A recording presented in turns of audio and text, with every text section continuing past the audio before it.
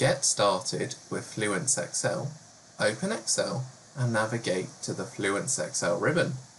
Here you will find all FluenceXL functionality. First, you will need to make a connection to your data. Select the connection option from the ribbon. Here you will see any recent connections if you have any, or you can make a new connection. A number of connection types are available. For example, if we want to connect analysis services, I would select that connection type, enter my server web address, and click Connect. For now, I'm going to connect to the sample database. This then shows the available databases and cubes. In this sample, there are two data sets, consolidations and sales. We'll use the sales one in this case, and then select the Internet Sales cube. Once you have made your selection, click Save to add the connection. Any number of different connections can be added to a workbook, but we'll stick to just this one for now. We are now ready to start exploring our data. First, we will insert a grid using the ribbon menu.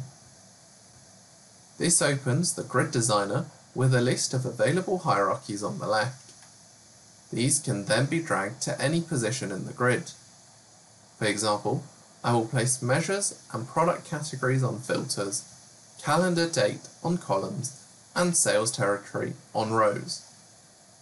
If I do not make any member selections within the hierarchy, the default member will be used. However, I can pick exactly which members I want to see by selecting the hierarchy and then using the member selector box on the right. I can expand the tree view to navigate the hierarchy and select any number of members by dragging them over to the right hand side of the member selector.